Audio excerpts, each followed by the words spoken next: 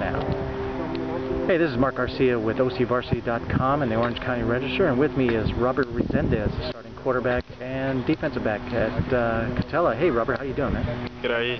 Good, man. Hey, you are a 3-year letterman here at Katella, and all 3 years a quarterback, correct? Yeah. Tell me the difference between starting as a sophomore and now your senior year at QB.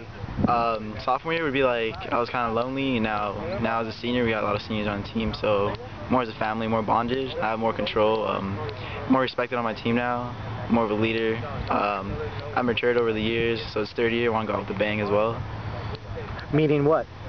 Our team is stronger, so because we built up, we have a lot of seniors. So that means 4 people. I played with people for 4 years, so we've been together, so we know what each player's capacity is, and we know how we could a player to look for what and what to expect from that player.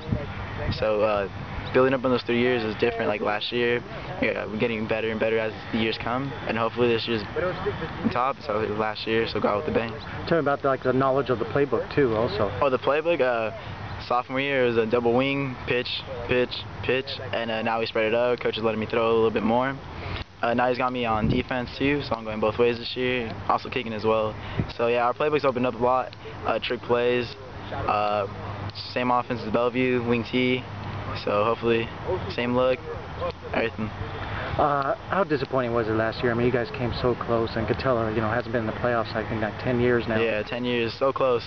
Just one game away from being in the playoffs, and it came down to that coin toss. Coach is going to give us our last talk on the bus, and he said, wait for that coin toss. And then when he told us the next day that we're not in the playoffs, it was just disappointing. It's just makes us even more hungry this year.